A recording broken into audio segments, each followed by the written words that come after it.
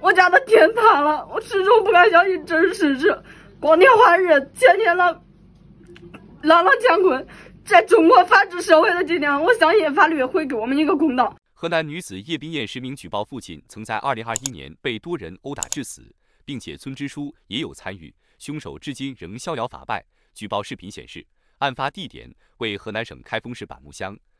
2021年6月28号，53岁的叶某在饭店吃饭时与另外3个人发生争吵，随后升级为冲突，对方仗着人多，从饭店内打到饭店外，最后一直打到马路上，直到被害人昏死在路边，他们才扬长而去。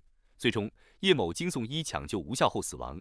当地警方早在2021年7月13号就发布过情况通报。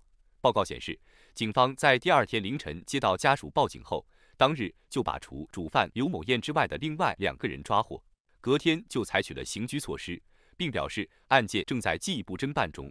然而，在事发1年半后的今天，当事人家属再次发布实名举报视频，视频一经发布，瞬间轰动整个中国互联网。我叫叶冰燕，家住开封市祁县板木乡前营村。我爸于2021年6月28日在春头农家堰纠缠时，与后塘村刘青燕、刘青义兄弟发生口角。刘青燕、刘青义、刘德建等人依仗人多势众，一言不合就对我爸大打出手。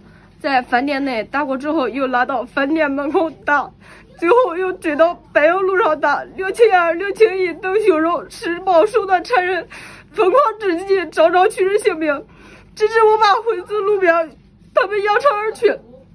他们行凶打人时发生在20点左右，直到我家临近大约23点从事发地点路过时，最后发现属为家中。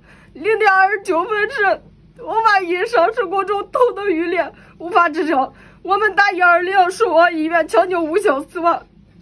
最先与我爸发生口角行凶的暴徒刘青燕至今逍遥法外。我们母女有家不敢回，1年多漂流在外。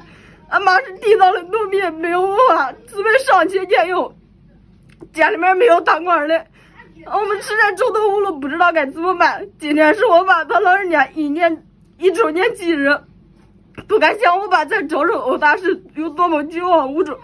我家的天塌了，我始终不敢相信这是事实。光天化日，天天朗乾坤，在中国法治社会的今天，我相信法律会给我们一个公道。我爸在黄泉之下也肯定放心不下我们几个孩子，至今实不瞑目。然而，在全国人民的眼皮子底下，举报人的姐姐又失踪了。